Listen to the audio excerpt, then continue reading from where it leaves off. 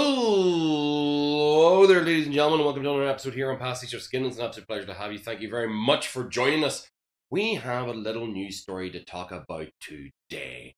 This is going to be probably rank in there with the WTAFs, what the actual fuck vlogs I kind of do on occasion, because a news story just passed my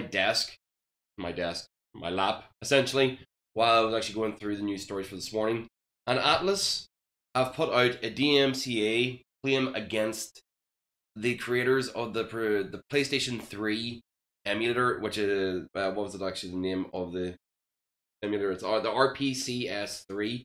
Now, I did not know there was actually an active and functional PS3 emulator that was in use on PC currently. I was like of a similar mindset that many people would actually have, that the PS3 was one of those consoles that will get an emulation of that at some point down the future, but we're probably not ready for that to be running on our current PCs. But how wrong could I possibly be? Because there is already support for about 300 games out of the 4,000 library of the PlayStation 3, and I didn't follow the creation of this since like 2011, 2012. Now, I suppose with the jailbreaking of the PS3 by Geohot a while back, there was a lot of access to the internal gubbins of the machine, giving people a better opportunity to learn how the thing was put together and what the architecture could be replicated and, I suppose, retrofitted to work with other PC components. There was a particular kind of thought going around at one point that the PS3 itself was going to be an extremely difficult console to emulate because of its particularly bizarre architecture with the certain chips that were actually being used in it, the cell processors, as far as I remember, they were actually referred to at the time. The ones that you could actually throw into like nukes and missiles and stuff, and actually like made it impossible to buy one of these consoles somewhere on the planet. That was a thing at one point, by the way. Like there was import bans on PS3s because they could be used for missile components. Whatever you think may be the case, with security threats as high as they were, I'm sure there was actually an absolute real threat that could actually be a problem.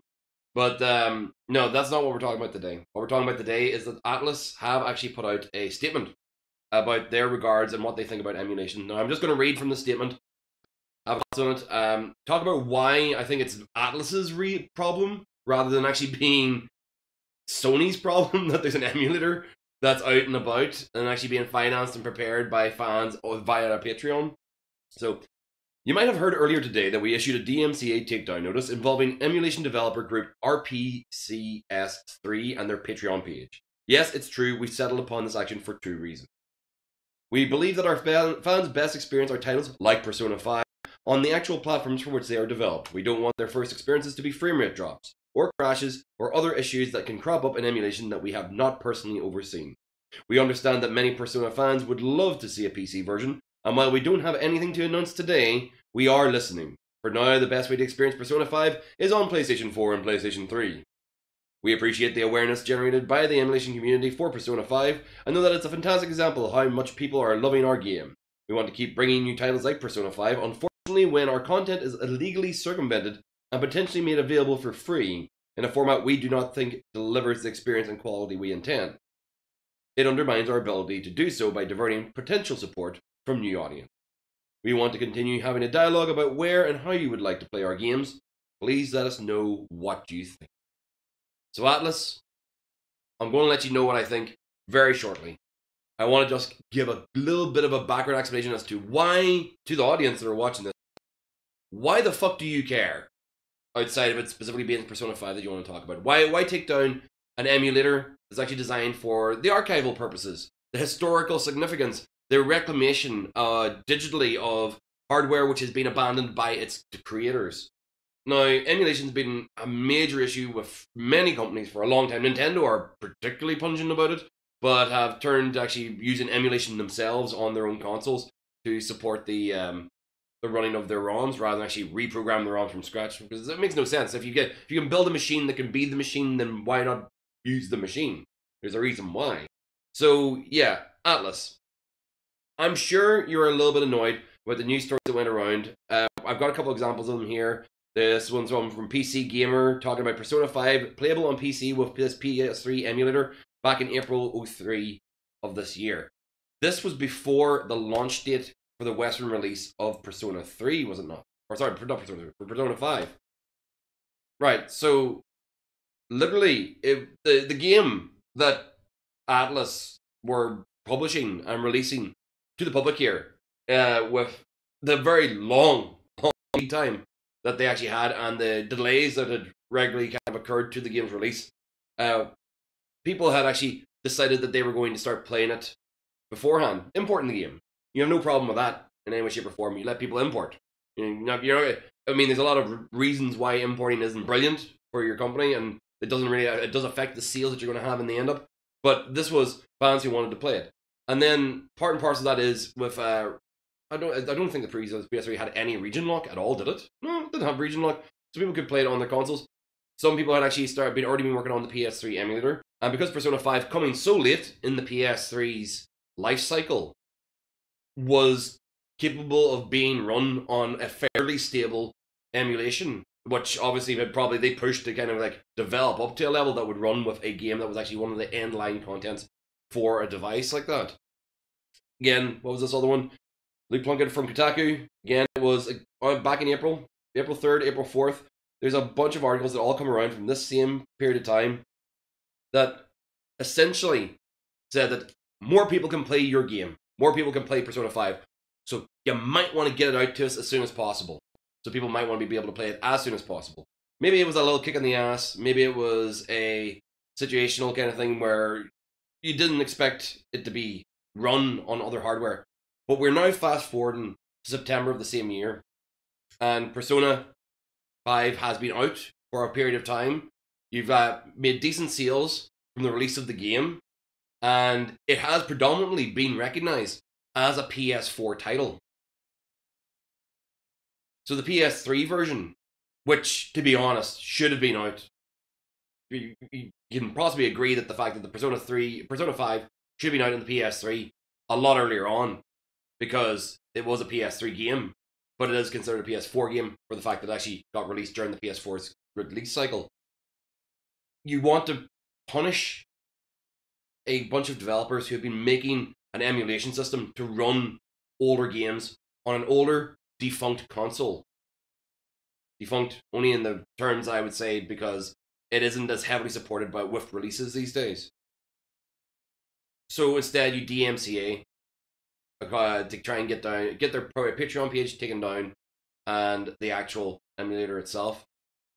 Atlus, we do love the shit out of you, but that's not cool.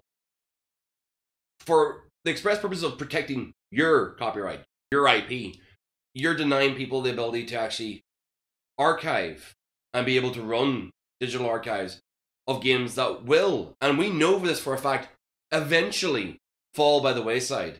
There's plenty of other developers other than you, Atlus. Plenty of other people who are actually making games that will not be remastering and recreating and re-releasing a Persona 5 Golden just in time for the next cycle of games that you want to be doing. Don't fuck with the people who are willing to put their time and effort into building emulation. There is a massive grey area whenever it comes to emulation. It's a massive grey area whenever it's emulation of stuff that's actually so old that there is physically no hardware for it to be run. But don't force and limit the people who are making the tool. Go after the pirates. Go after the people who are actually using pirated versions of your software. Go after the people who are using the emulated software to run a pirated version, yet still connect to the PSN network, where you can be able to actually tell if they're using a pirated account. There's a reason why pirated games don't tend to run on official firmware of consoles, because people can get caught and they get their accounts banned. Start there. Don't start here. Don't start with the archivists and the librarians. The librarians are there to make sure that everything can be kept in its own fucking shelving system, that it'll always be accessible. They're not the problem. They never will be the problem. The problem is piracy. It's literally the main reason why you're actually pushing forward that we need to protect ourselves. And the phrasing of that We don't want people's first experience of Persona 5 to be a buggy mess or a crash laden or frame dropping. Nobody is playing Persona 5 for the first time on a buggy emulator. You're a company who makes games that have a very, very specific audience. You're not Call of Duty. You're not Battlefield. You're not the mainstream game company.